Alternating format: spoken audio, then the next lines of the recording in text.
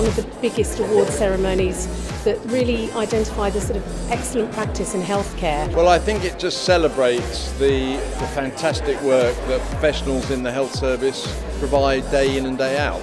And I think it's good that people can recognise that and be recognised for that. And this is just a marvellous, uplifting occasion. I think the HSJ Awards are a really important celebration of what's really good in the NHS. I love this evening. I think it's a great event to celebrate what's best about the NHS. And at a time where things are really under pressure and people are really feeling that it's tough out there, it's really nice to have one evening where we can all get together and dress up and just celebrate some of the really good things that are going on.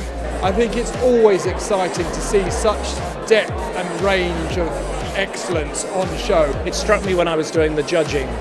These are people who don't just go the extra mile, they go the extra marathon. They really make a fantastic difference. We definitely felt that HSJ probably being the pinnacle in terms of health service, it was important to seek that recognition and get identified for the good work we do.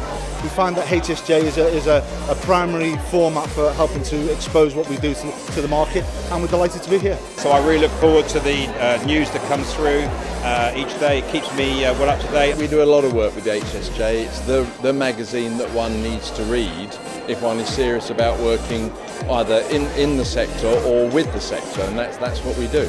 It is the gold standard for NHS managers, so I think it's a great brand. Happy 35th birthday, HSJ!